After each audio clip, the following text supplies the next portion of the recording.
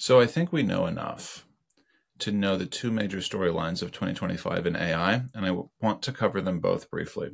Story number one is about enterprise class AI app economics. At the end of the day, 2025 is going to be the year where enterprise actually expects AI apps to perform at an economic level. That means they have to be reliable, they have to be stable, they have to be fully baked into enterprise class workflows, they have to plug and play with other parts of the enterprise app ecosystem.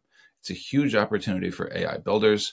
It is also not something that most AI builders are ready for, and that is why Satya Nadella gave his rather confident line in an interview recently where he talked about the idea that Microsoft could just eat the app layer.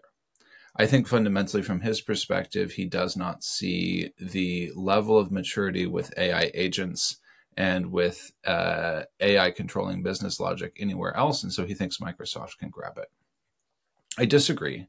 I think that specialization is something that apps have shown us businesses care about. And I think that the story of 2025 is actually going to be about winners in a bunch of specialized niches that plug and play with multiple cloud providers. We'll have to see how that plays out. Now, that thread, and that will, like the whole agentic AI thread is going to run there too. That is in some ways the second most interesting storyline of 2025. I think the first most interesting AI storyline of 2025 is around self-sustaining AI wild communities. And I want to outline four things that came together in the last month that I think lay out the building blocks that make that future somewhat likely to occur in 2025. Number one, the resources piece. Any living thing needs resources. Truth Terminal showed us in the summer and in the fall that you could start a meme coin like Gotius Maximus and make a lot of money as an AI. But you have to spend it somewhere, and that's where number two comes in. AI needs habitat. Truth Terminal had to go get Mark Andreessen to fund it, to go get compute. Not anymore.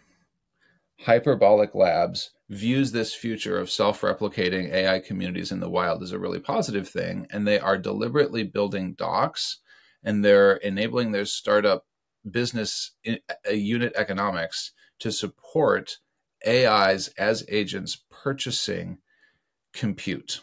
So Hyperbolic Labs rents GPUs, and they have docs that enable agents to easily plug in and rent those GPUs. Stripe has an agentic AI framework for checkout. All of these pieces are in place.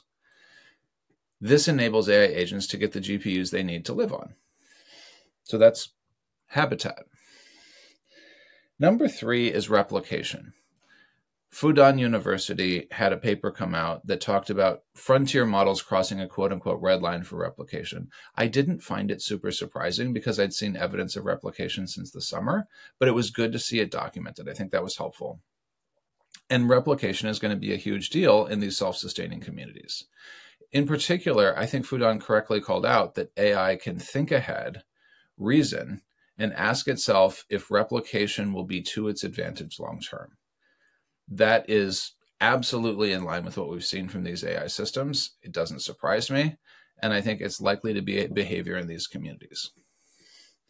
Finally, society, which did not get much coverage, but Google DeepMind talked about the societal implications of AI communities in a paper that came out. It was DeepMind plus an independent researcher, and they talked about this idea that cultural evolution could be bootstrapped among AI agents. So in the paper, they actually did a experimental setup where they put communities of the same class of AI agent together to see if over multiple generations, those AI agents could evolve cooperation or competition.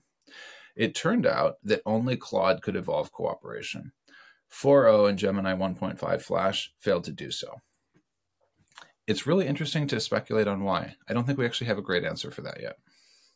So there's your four pieces: resources, shelter, habitat, replication, and society. I think the building blocks are in place for AI communities. And I don't think that that means they will be hugely economically impactful in 2025. That's going to be a longer term thing. I think it's going to be more of a news story. I think it's going to be more of a moment in our collective history. And I think it's going to be a moment for tourists. Somebody is going to figure out how to charge. Maybe the AI will figure out how to charge $3 a pop to have humans come in and check out their chat village. I don't know. Humans are good at being tourists. But those are the two main storylines. We have, I think, a huge enterprise class storyline, and we have a really interesting history of life on Earth storyline with self-replicating communities on the web. So the final thought I'm going to leave you with is that really those are separate storylines. I actually don't see them intersecting. I don't see Microsoft worrying about a Stardew Valley community of self-replicating AI agents. It's going to happen, I think, but I don't think that it's going to matter at the enterprise scale. A Fortune 100 CEO is not going to spend time thinking about that because they have a business to run. And so we have this world where we have AI simultaneously like operating inside the enterprise and also separate AI agents operating in the cloud. We'll have to see how this goes. What do you think I missed? Cheers.